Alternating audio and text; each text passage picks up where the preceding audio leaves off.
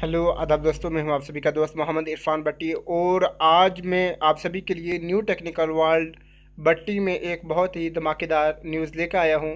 हो सकता है कि ये वाला न्यूज़ बहुत जल्द तमाम तार इंडियन न्यूज़ चैनल की सुर्खियों में आ जाए। अभी तक तो इसको सिर्फ एक दो चैनल्स ने ही इसके रिलेटेड से रिपोर्टिंग की है और कुछ वेबसाइट वगैरह में भी इसके रिलेटेड आ चुका है। और वो है कि बिटकॉइन के इंडिया में लीगल या इलीगल होने के ताल्लुक से। जैसा कि आप सभी जानते होंगे कि अभी 20 जुलाई को बिटकॉइन के रिलेटेड इंडियन सुप्रीम कोर्ट में सुनवाई भी है। मगर इससे पहले एक बात जो खुल के हमारे सामने आई है वो ये है कि हो सकता है कि शर्तों के साथ क्रिप्टो करेंसी को मंजूरी संभव, यानी कि हो सकता है कि इंडिया में अब कुछ कंडीशंस के साथ, कुछ शराइत के साथ जो है क्रिप्टो करेंसी को मंजूरी मिल जाए।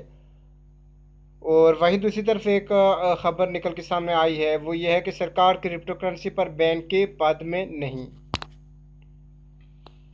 जैसा कि आप ये देख पा रहे हैं।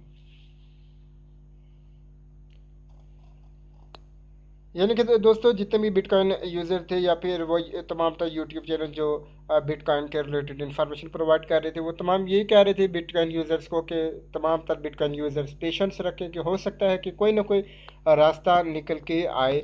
और आज दोस्तों उनके लिए एक राहत की बात है, उनको एक थोड़ी सी राहत मिली होगी, क्योंकि उनके लिए एक खुशखबरी, एक राहत की बात जो उनके सामने आई है कि हो सकता है कि अब जो है इंडियन गवर्नमेंट इसको मंजूरी दे दे। यानी कि जो पहले जिसके रिलेटेड से कहा जा रहा है कि आरबीआई ने बिना किसी इन्वेस्टिगेशन के ही जो इस करेंसी को, यानी कि बिटकॉइन को, क्रिप्टो करेंसी को जो बैन कर दिया था, और इसने तमाम तार बैंक्स को ये आर्डर्स दे दिए थे कि कोई भी जो है बैंक की इसके साथ डील ना करे।